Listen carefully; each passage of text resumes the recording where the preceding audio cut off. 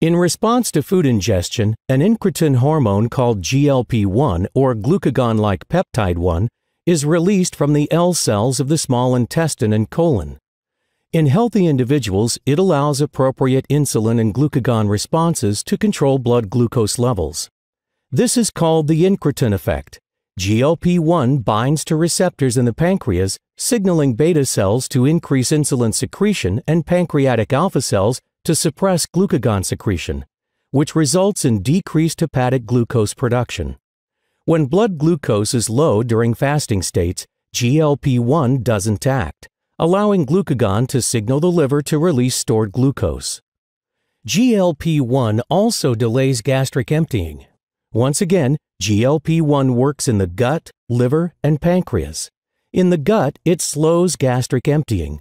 In the liver, it suppresses hepatic glucose production by inhibiting pancreatic glucagon secretion. In the pancreas, it stimulates insulin release in response to glucose, which is all part of the incretin effect. In healthy people, the incretin effect accounts for up to 70% of postprandial insulin secretion. However, in people with type 2 diabetes, the incretin effect is impaired.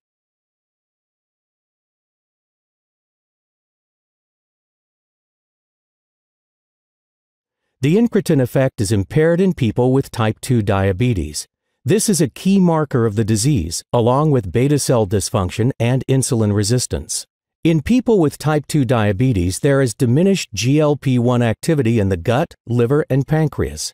Without adequate GLP-1 response to hyperglycemia, the pancreas doesn't release an appropriate amount of insulin based on the glucose load. Additionally, the alpha cells are still producing glucagon, which causes the liver to continue releasing stored glucose, adding to hyperglycemia. In the gut, the incretin effect is decreased and gastric emptying does not slow down.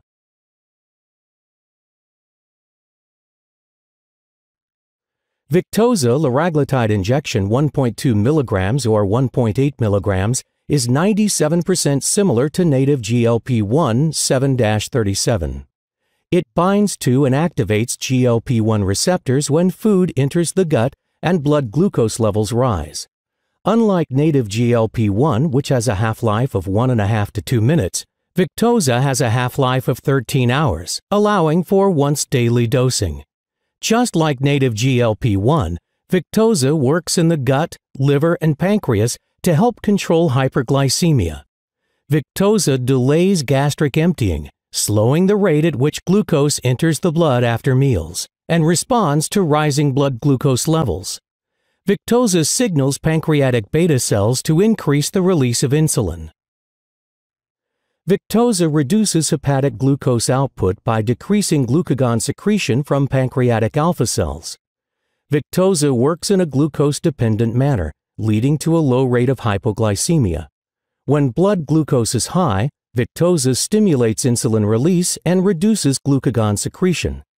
When blood glucose is normal or low, Victoza does not stimulate insulin secretion or suppress glucagon secretion. By addressing the impaired incretin effect in type 2 diabetes, Victoza addresses many of the primary causes of hyperglycemia, helping to improve glucose control in adults with type 2 diabetes.